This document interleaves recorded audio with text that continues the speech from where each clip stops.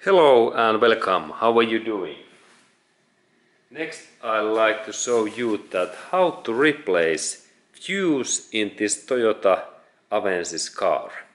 And now we are in this engine area, and then when we look in that area, what is in, there is this headlight in here and in car battery, and here we have black box where is text relay and fuse.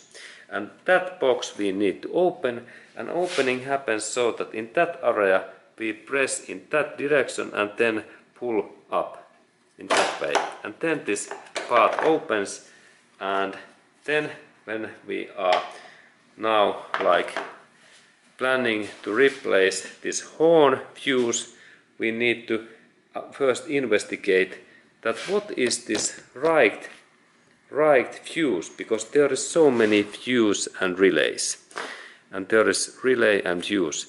And in Toyota they have been so wise that they have made in here map. There is map what fits just in here. We need to only rotate that, and then we can see in there those small text, and let's go to look those next closer. Okay, and here is this closer view, and when I am planning to replace horn fuse, I need to look these comments, and these bigger boxes, they are like relays, and these smaller lines are like fuses. And there I can see that in one place in here there is text horn. Headlight mine, spell alt, and there is horn, that one, this small, 10 ampere, what is in just in there. There is horn comment in there, and then I need to only found that what is this position, and this idea is that when we are planning to search that right fuse, it is always good to install this our fuse in that position in here, and then we look in that area, and then we install this our box in here, and then we open that, and then we check that hey, there is those big relays and they are in here, and just when two relays and between of those in here we should see 10 ampere fuse. And let's go to look that what we have in there, and just in that position 1, 2, and there is one small fuse in here, this 10 ampere.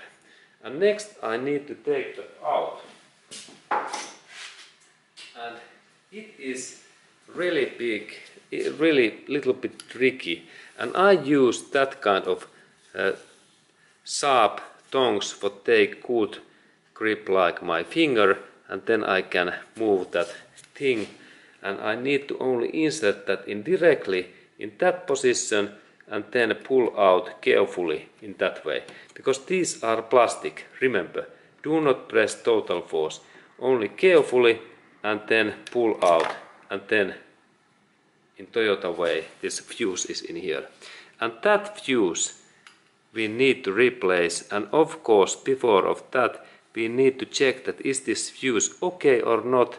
An idea is that this metallic part goes in their central, and if this metallic part is broken in this central area, we need to replace this fuse. And in that my way I can see that this fuse is okay, or actually I think that it looks like it is broken. Yes, it is right. Yeah, sorry. And when we look, there is small cut in there, and then I know that now this my 10 amperes fuse is broken, and I need to purchase new fuse. And where I can get these just high quality fuses? My only recommendation is that you go to visit in the nearest Toyota dealership sales and this Toyota sales center where they sales those Toyota cars, and we go to this spare part desk, and then those Toyota's persons gives one new fuse to us, and this fuse cost about €1 or $1 per piece. And then when we have new fuse, we only take that new fuse in that kind of position, and this back installation is possible also with fingers, that only this direction, and the key is that finally we need to press that very tight in there. Note, they must be in that plane, and this is really important. And that's I take new view, that we can see that they are really, all of these are in plane, and they must be in so deep. It's easy to like compare those old fuses, that how they are in there. And then, of course, remember, these fuses are different sides, that there are different numbers, and we must to be always use the same size fuses what is it was in here, and we can of course always check that in that our map that there is 10 ampere fuse in there what I need to use. Okay, and this was this information, and thank you for watching.